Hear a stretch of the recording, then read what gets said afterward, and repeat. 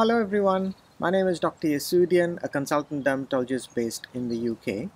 When we look at the color of our skin, the grass is always greener on the other side. Those with white skin want to get a tan, and those with dark skin want to become fairer. For those with dark skin, there are many skin lightening products available in the market. Today we will review the use of oral glutathione, a common supplement, and examine its effectiveness in making the skin lighter. Even though intravenous glutathione has also been used, I will not be reviewing it in this particular video. Glutathione has been available in some countries such as the Philippines for many years. This drug has recently made inroads in the subcontinent too, particularly in India. One point to note is that if we want fair skin, the best way to achieve it is to prevent sun exposure on our face.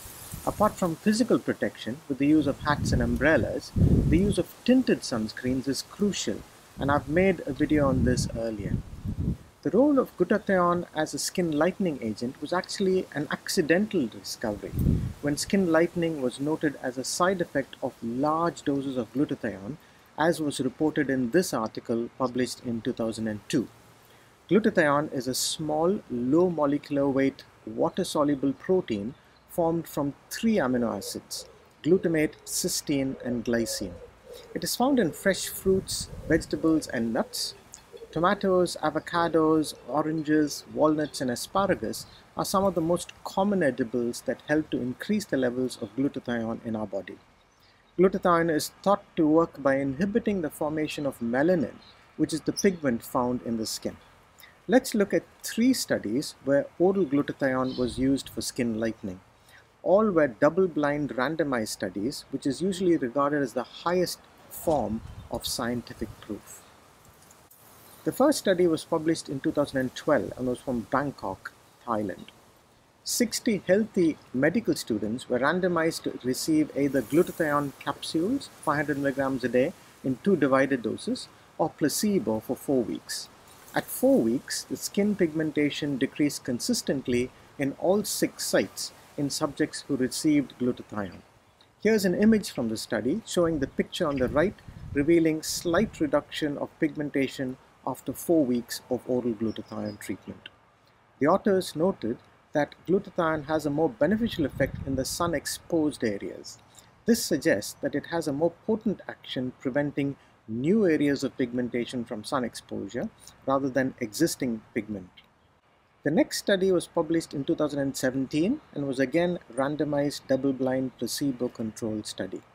Healthy female subjects were equally randomized to take either oral glutathione or oxidized glutathione at a dose of 250 milligrams a day for 12 weeks.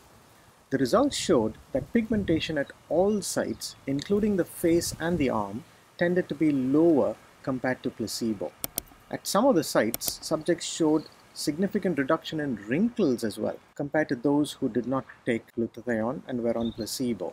So glutathione may have an anti-aging effect as well, apart from reduction of pigmentation. The most recent double-blind study was published in 2021 and combined oral and topical glutathione. The results suggest that glutathione is helpful in lightening the skin when used orally and topically, and it's better when it's combined.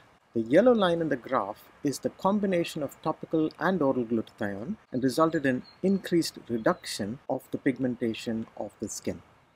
So what is the dosage of glutathione that is recommended? Manufacturing high-dose glutathione tablets is technically difficult, so many add other ingredients such as vitamin C.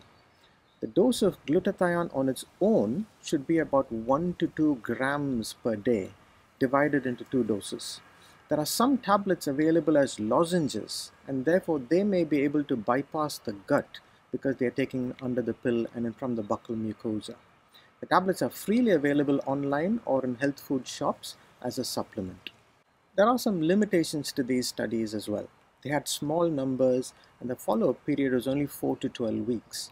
The plasma levels conducted in human volunteers did not always correspond with the amount of glutathione that was taken orally. Finally, within a month of stopping oral supplementation, the glutathione levels returned back to normal, and therefore the pigment lightening may also come back to baseline. Finally, what are the potential side effects of oral glutathione? No significant adverse effects were noted in any of the studies. One potential side effect is that it can lighten the hair color just as it reduces skin color. However, this has not been noted in clinical practice. In conclusion, glutathione taken through the oral route may be a safe and effective way of lightening skin color. However, larger studies are needed to establish the long-term safety of this supplement. I hope you found this information helpful. Thank you for listening, and bye.